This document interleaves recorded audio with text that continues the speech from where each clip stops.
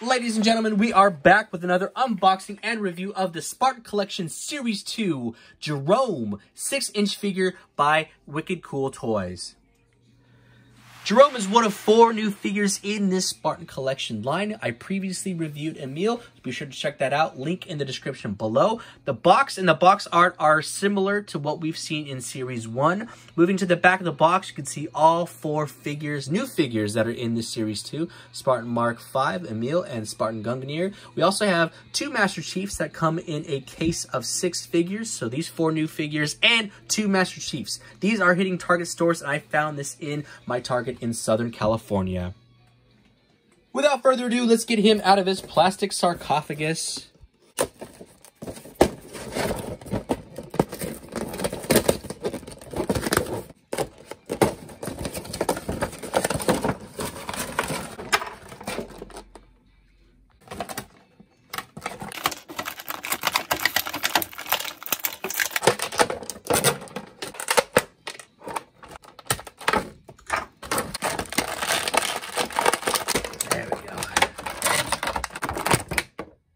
Here is Jerome out of the packaging in all of his glory. I messed around with him for a little bit, kind of played with the joints, interchanged some of the weapons, the hands, and some of his other features that we will go over. And he is amazing, just like the other figures before him. Amazing sculpt and detail. You can tell they really put their heart and soul into making this sculpt just right.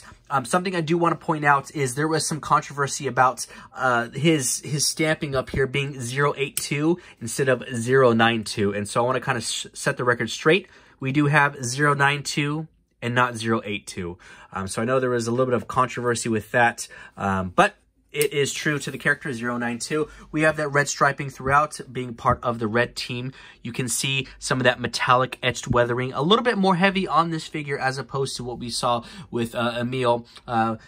Either way, still looks great. A little bit of aftermarket weathering goes, again, a long way with this figure. Right now, I have holstered the M90 shotgun on the back. We will go over how that is inserted into the back of the figure. On the right-hand side, you can see that Spartan logo right here on that right shoulder pad, looking great. Again, great attention to detail. And lastly, moving into the front of the face shield, you can see that metallic face shield there. Again, they continued on with that metallic visor. Love that, and it's just a true homage to these Halo figures. Again, the articulation on these figures is going to be the same of what we've seen previously. Some have a little bit more range of motion than others, depending on the clunky and bulkiness of their armor setting. So here, I want to point out again that the joints on these figures so far are not feeling loose, overly loose. There's not any real big play. The only thing that I've noticed on this figure in particular, but this is probably just maybe my figure, is my butterfly joints come in just very slightly, a little bit more loose, but I mean, not anything too crazy. It's not going to affect the figure where I can't holster a weapon or anything like that, or not be able to hold the weapon up properly. So I just noticed that these are a little bit loose, but that's pretty much it as far as joints go. Looking at the legs, the posability should be the same of what we've seen previously coming out.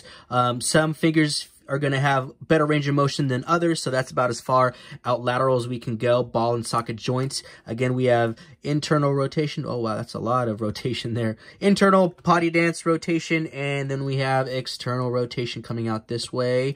And then we can bring these legs up in a seated position. We have double joints again right here, so we can bend from the knee, coming down and around, and then bringing that all the way up this way. I'm going to extend this leg back, and that's about as much range of motion coming backwards. We have the toe joint here, which we can take this up and bring this on down. Also the foot, great range of motion. We can go lateral around.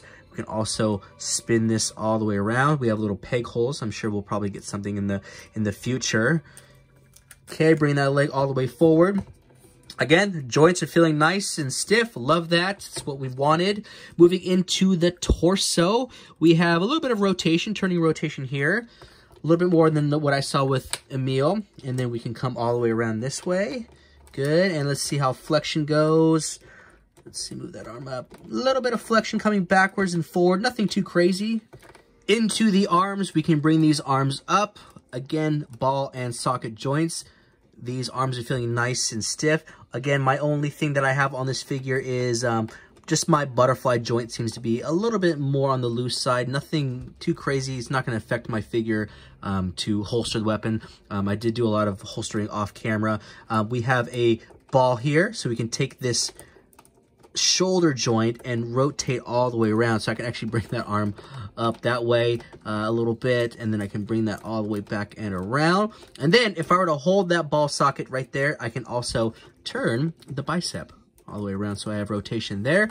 We have two joints here. We can bend from the elbow coming up, and then also bend from the hand. We can bring this ball in, doing like a chest fly type of deal, bringing that out. No hyperextension this way. We have flexion coming from the wrist right here, up forward, and we can also have rotation.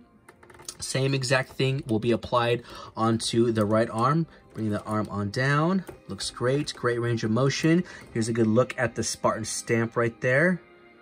Moving into the head, we have some paint applications for the lights. Nice mirrored visor yet once again.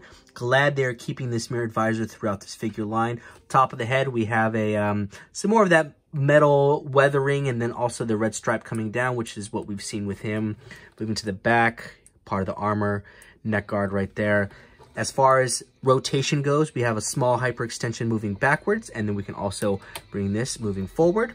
Nice stiff joint yet once again, and we should be able to do a full 360. And yep, 360 degrees. Great rotation. We don't have any real side to side this way, but we can turn the head all different ways. Nice little ball and socket throughout. Moving into the back of Jerome, we can get a good look at the sculpt and the detail throughout. Here is the pin slot that we have that we can put any type of weapon that has a pinhole on it. So this one's going to be a little bit different than what we saw with Emile. This one is more of a squared, kind of rectangle type of back placement. All we have to do is take that out, place that directly through in the back where it was seated before. The pin sticks out. I can go ahead and take the M90 shotgun.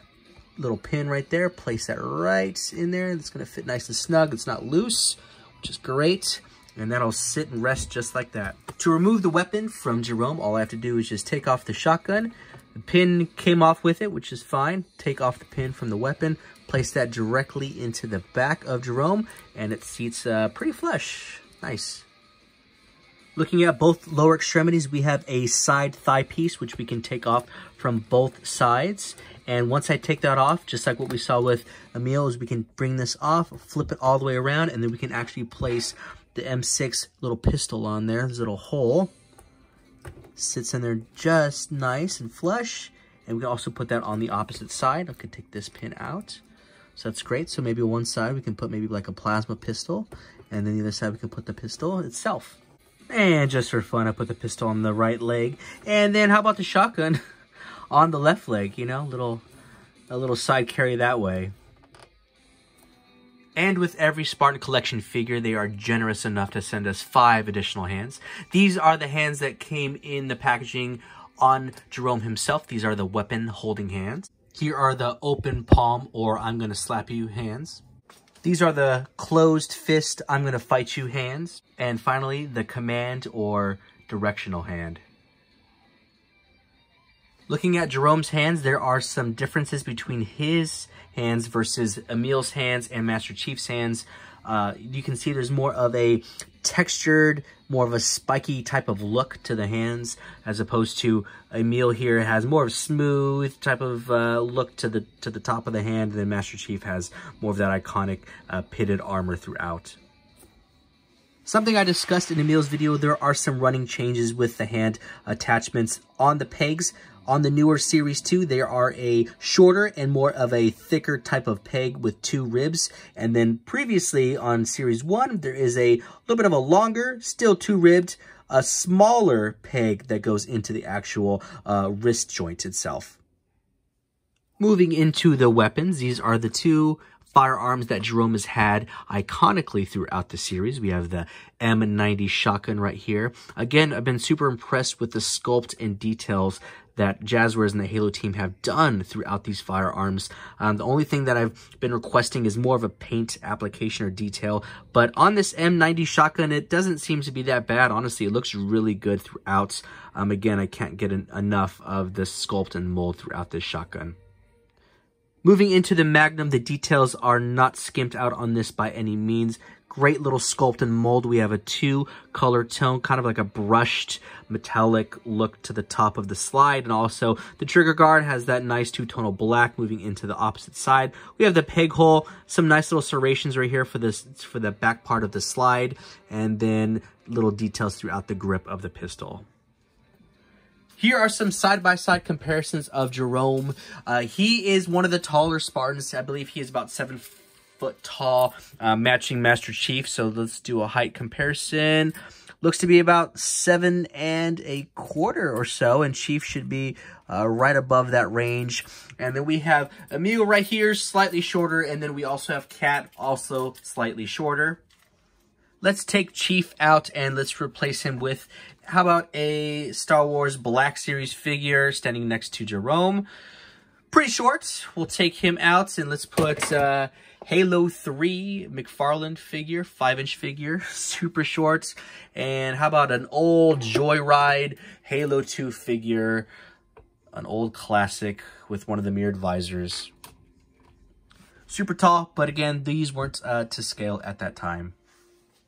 Head to toe, Jerome is a fantastic figure, a piece you should be proud of to have in your Halo collection. I do have a small gripe about this figure, and it is something that I talked about briefly in Emile's video, and that is his weapon holding hand. Looking at his right hand right here, there is lack of a trigger finger. Now within these 5 hands, there isn't anything that is really designated for a trigger finger to rest against the guard or inside of the guard. It is something that I would have liked to have seen implemented within at least one of these 5 hands. At the end of the day, I can always, I guess, just cut along this index finger here, but it is something that I would have liked to have seen implemented in this figure already.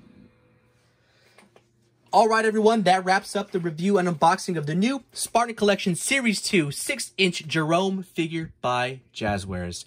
Overall thoughts on this figure: $19.99 price point, comes with 5 additional hands, 2 weapons, and an amazing sculpt from head to toe. What could be better than the Halo team at Jazwares, who listened to our pleas and cries from Series 1. They helped fix the joints, made tighter joints, painted pinholes, and better wrist articulation, better stiffness in the wrists. I couldn't be happier about this figure and what they've been doing moving forward with that. Again, my only gripes is going to be that right trigger finger. I wish that within one of these 5 additional hands, we had a trigger finger to seat the shotgun more proper. But hey, that's okay. We can always adjust it later on down the line. Be sure to check me out on Instagram. My name is Nostalgic Adam, all one word, where I do toy photography, toy hunts, and all things toy related. Link in the description below. Be on the lookout for this Jerome figure at your local Target. I found it at mine in Southern California. I will have posted the links below at your Target app to find this figure. It is not live yet, but click the notification on your app and it will let you know when it goes into stock. Other than that, I will see y'all in the next video.